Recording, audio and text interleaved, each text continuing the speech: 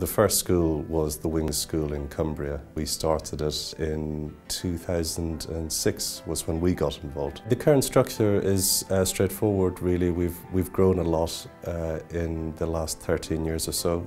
We've got schools for children with social, emotional and mental health problems, as well as having schools and homes for children with autistic spectrum conditions. What makes Kedleston different to other providers, I think, as an organisation, we're probably still of a size and culture where each individual child actually matters. The key thing for me is the positive contribution they make to society after they leave, but that ultimately they go out and give it their absolute best every day and turn around what sometimes might have been a difficult situation into a really positive one.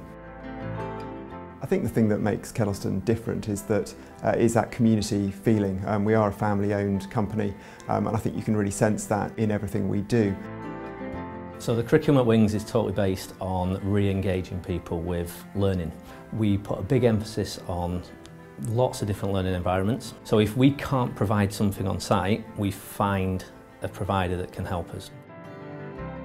So we follow national curriculum here as much as possible. However, we tailor the curriculum to meet the needs of the individuals. We have students doing catering, hospitality, a range of vocational qualifications alongside the academic qualifications that they are very likely to be successful in.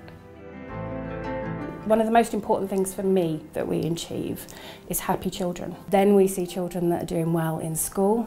We then see children that are building relationships, are building friendships, are taking responsibility. So we're looking at always developing our services, what we currently have, and then anything additional is really all about what can we do to help the children that we already look after even more.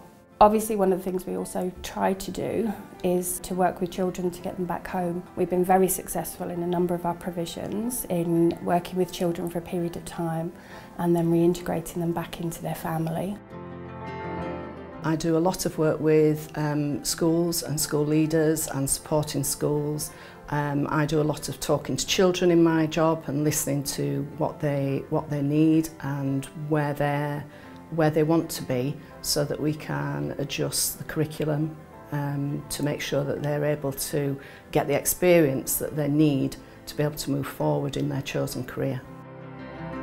The ambition for the future is to continue growing the number of schools that we have. The priority for us is to make sure that we always deliver a really, really good level of education or social care service for our children.